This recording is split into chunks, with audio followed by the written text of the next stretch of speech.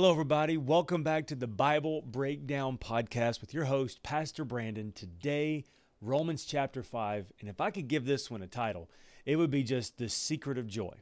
Like just bringing your own sunshine every day because of what God has done. And for some of us, that's just natural. We just bring our own sunshine into every environment. And for some of us, praise the Lord, right? We're working on it every single day. And this is the one. This is where the Apostle Paul really starts to turn and really share with us even more the joy of what salvation truly is. And we're going to dive into that in just a moment. I can't wait to read this together.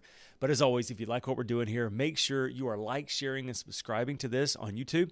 We are also starting to do some YouTube shorts, putting together some of my favorite apologetics quotes and different things together. So I hope you enjoy those. I'm trying to mess with a little bit of Bible trivia on there as well. So I hope we have some fun. But also, if you're listening to the podcast, first of all, you're my favorite. I love you so much. And you guys are doing awesome. You are really starting to like those, give those 5-star reviews. Actually, leaving us a comment really, really helps. So thank you so much for doing that. And also, thank you for going to the Facebook group. It is called the Bible Breakdown Discussion, and man, they are doing an amazing job over there, and people are starting to comment and different things, and so it is really, really cool, and I just want to say thank you so much. The more we dig, the more we find, and that's the goal, is to create a community of people that is just rallying around God's Word. And speaking of that, if you want to get your Bibles with me, Romans chapter 5 out of the New Living Translation, we're going to dive into this, and to kind of catch you up while you're also topping off your coffee cup and all of that. What this is remember, the Apostle Paul has never been to the city of Rome. He knows he's going to go. He's going to end up there one day. Turns out he's going to end up there as a prisoner, but he's going to get there. And what he is doing is he is sending on his introductory message, as we say. The Bible tells us in the book of Acts that many times what Paul would do is he would go to a synagogue, a Jewish church, whenever he would go into a new town, and he would share the gospel. And so that's what this is. This is Paul sharing the gospel with this area. And it's amazing to see what he would say and how he would do this. And so what these were also done when Paul would write this epistle, it was intended to be read out loud. So what they would have done is the guy who would have taken this to the city of Rome, to the church in Rome, likely planted by either Peter or Priscilla and Aquila, he would go into the middle of the group, he would unscroll or unravel the scroll, and he would read it. And so this whole thing would probably have taken a little over an hour to have read. We're just breaking it down one chapter at a time, and he is building this foundation of this message. Chapter 1 was where he said, God made all of us, and because of our sin, we turned away from him. Chapter 2, he said, and God is no respecter of persons, whether Jew or Gentile, all have fallen short of God's glory. Chapter 3, he said that God then instituted the law to show us what perfection looked like, to which we say, thanks, because it was impossibly high. There was no way we were going to be able to meet up to that, right? And so then in chapter 4, the good news is, chapter 5, the good news is, chapter 4, the good news is that he said that's the reason why we need a Savior. So chapter 3 shares with us we need one. Chapter 4 says, and the Savior is Jesus. And so our job is like Abraham, have that believing loyalty, that belief in God that compelled us to then turn toward him. And then when we do that, now we see chapter 5. Chapter 5 is what happens after we believe in God. We confess and believe in him. Now we have what is called bringing our own sunshine, bringing it all. And it reminds me of, as we get ready to jump into this, I used to know a guy named Sonny, literally, Sonny, and that was the perfect name for him. This guy was amazing. He just smiled everywhere he went, and he had spent most of his life living in Alaska. And one of the things I would always ask Sonny is, I was like, Sonny, I've heard that a lot of people deal with depression in Alaska because of the times of continuous light and the times of continuous darkness. Like, is there any truth to that? And he would say, well, some people would, unless you could bring your own sunshine.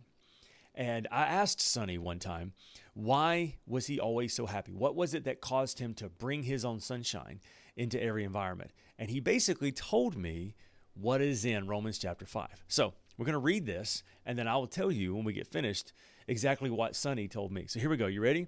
Romans chapter 5, out of the New Living Translation, says this: Therefore, since we have been made right in God's sight by faith, we have peace with God because of what Jesus Christ our Lord has done for us.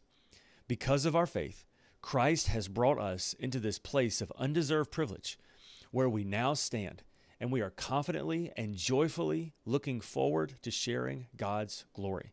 Verse 3, we can rejoice too when we run into problems and trials, for we know that they help us to develop endurance. Endurance develops strength of character. Character strengthens our confident hope of salvation, and this hope will not lead to disappointment. For we know how dearly God loves us, because he has given us the Holy Spirit to fill our hearts with his love. So pause for a second. What Paul just said, because of our faith in Christ, because we are now known by God and he has saved us from our sins, it changes our perspective on everything. He said, not only do we now realize that we've been forgiven of our sin, but also we can rejoice when we run into problems, because even our problems aren't the end. The problems are an opportunity to experience God's goodness. So he's just saying that idea of God has forgiven us and God is for us is absolutely a game changer. Verse 6 says this: when we were utterly helpless, Christ came at just the right time and died for us sinners. Now, most people would not be willing to die for an upright person, though someone might perhaps be willing to die for a person who is especially good. But God showed us his great love for us by sending Christ to die for us while we were still sinners. And since we have been made right with in God's sight by the blood of Christ, he will certainly save us from God's condemnation. For since our friendship with God was restored by the death of his Son while we were still his enemies, we will certainly be saved through the life of his Son. So now we can rejoice in our wonderful new relationship with God because of our Lord Jesus Christ has made us friends of God. Now remember, that is looking back at chapter 4, when the Bible said that because Abraham trusted God, he believed God, God said, that's good enough for me, you're my friend. And I love that idea. Like, think about that for a moment. You know, we tend to kind of put everybody on a spectrum, right? Like tend to put like Mother Teresa, Billy Graham as number one. Like, these are super holy people. And we put Hitler as the lowest human life form. And we try to look at that and we go, okay, so if there's a spectrum, where am I at on that spectrum, right? Like, I'm closer to Billy Graham than I am Hitler. Of course I am, and then other people are a little lower on the list, right? But the reality is that what God's word says is that, yes, Jesus died for Mother Teresa and Billy Graham, but he also died for all the people at the bottom of the list too. He died for the Adolf Hitlers of the world. And that he didn't die for us on our best day. He died for us on our worst day. And then he said, I love how he said, some people might die for a good person, maybe not. Can I tell you, it's one thing to die for a good person. It would be another thing to send my only child to die for a good person. Not happening, right? So it's this amazing idea of what Christ has done for us. And he's saying, now we are friends of God. Let's keep reading. Verse 12. When Adam sinned, sin entered the world. Adam's sin brought death, so death spread to everyone, for everyone sinned. Thanks, man. Appreciate it. Verse 13. Yes, people sinned even before the law was given, but it was not counted as sin because there was not yet any law to break.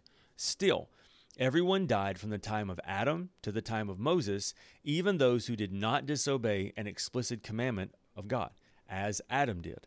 Now, Adam is a symbol, a representation of Christ, who is yet to come. But there was a great difference between Adam's sin and God's gracious gift. For the sin of one man, Adam, brought death to many.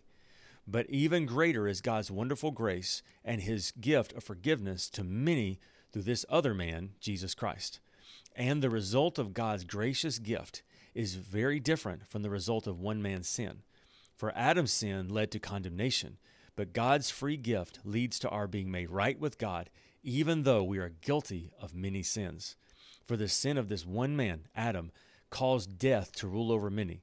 But even greater is God's wonderful grace and his gift of righteousness. For all who receive it will live in triumph over sin and death through one man, Jesus Christ. Yes, Adam's one sin brings condemnation for everyone, but Christ's one act of righteousness brings a right relationship with God and new life for everyone.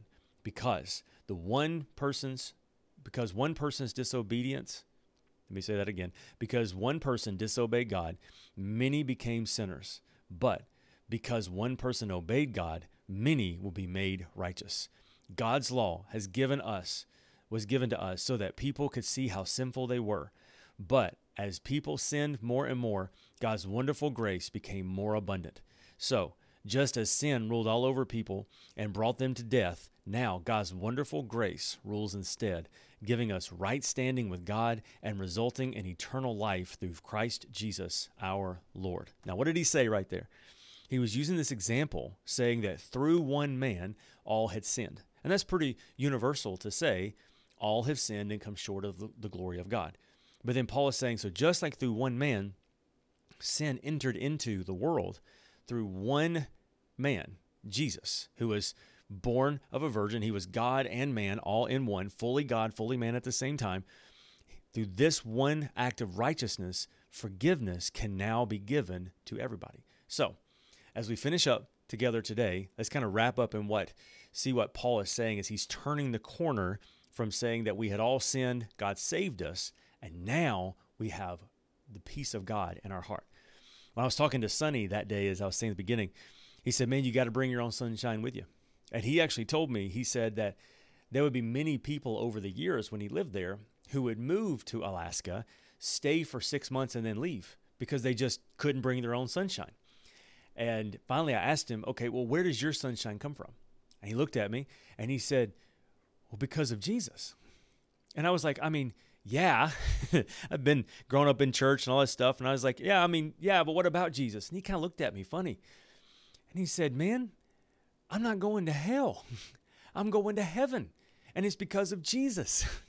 And he said, you know what's even better is God can do it for my wife and for my kids and for my coworkers. So he's like, I've always got good news to share. And can I tell you, I was embarrassed because somewhere along the line, had lost the simple joy of knowing that I'm not going to hell, I'm going to heaven, that I've always got good news to share, that no matter what I'm going through in life and no matter what somebody else is going through in life, we don't have to go through it alone, that Jesus is available for everybody. And I mean, he just told me, he said, that is what has kept me through everything, through dark seasons, through difficult seasons. All this is to realize that I never go through it alone. I have peace with God, and I've always got good news to share. And that's exactly what Paul is saying.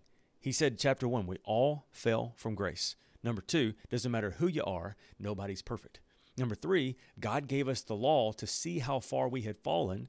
Chapter 4, but it's through Christ that we can receive salvation when we believe in him. And then now chapter 5, when we put our hope and trust in him, our sins are washed away. There's no longer the curse of sin on us. And we have now been called friends of God. So what do we take away from this as we get ready? What's our application point today? I think our application point would simply be this. Is it enough that God is your friend? That he has called you his child? When is the last time you sat and thought about the fact that one day, and I really hope it's a long way away from now, but one day this life is going to be over for me and it's going to be over for you. But there's no sadness attached to that anymore.